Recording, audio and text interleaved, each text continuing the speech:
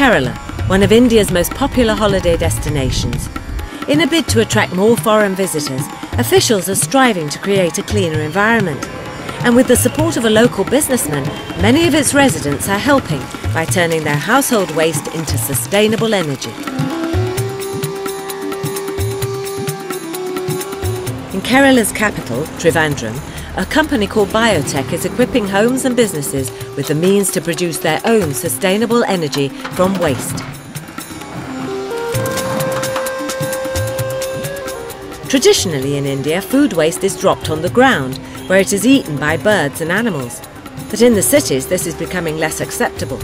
Not only does it cause smells, the rotting debris also attracts rats. BIOTECH owner Sajid Das is trying to solve this problem and save homeowners money by reducing their fuel bills.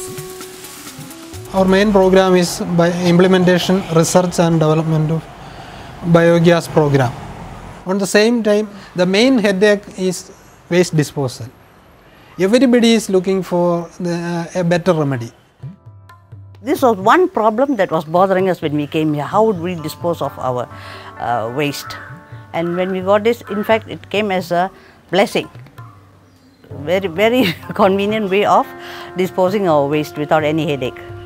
Liquid petroleum gas, or LPG, is the most common source of cooking fuel and costs about 100 rupees or £1 a week. But by installing a biogas tank in their home, residents like Sahadavan can save money and help clean up the environment. No smell, no mess. We are very, very happy with it, and we just hope that more people would go about installing this, because it not only keeps the environment clean, it gives us gas as well as fertiliser. There are two domestic versions, one permanent, the other portable, both based on the same simple technology. Ordinary kitchen food waste is fed into a tank where tiny microbes break it down to produce methane gas. From this food waste, I get very nice gas within very fast also production, and this gas can be used for 5 hours. This gas is then fed back into the householder's kitchen. Clean, without any smell, and it's completely burnt, no much carbon, no smoke. It's a beautiful system. I like it. Inventive homeowners like Mr. and Mrs. Potti collect extra food waste from restaurants to make their free gas supply go even further. I collect from the shop. I get some fruit waste or vegetable waste. I feed in them, and by morning I'll get full, almost half of the drum, and it lasts for 4 hours. BIOTECH employs 40 full-time workers to produce the parts locally. It hires technicians to install the plants, which cost around 10,000 rupees or £110. So far, the company has installed more than 12,000 domestic plants and is expanding its operation to build larger industrial tanks for institutions, which can then be adapted to run off both kitchen and human waste. Their main headache is disposal of waste every day. The collection, transportation of waste is the main headache. This system is a better remedy, especially the developing and undeveloped countries.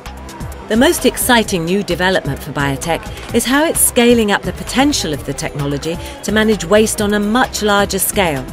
The biogas produced can be used to run a small generator to generate electricity as well as for cooking.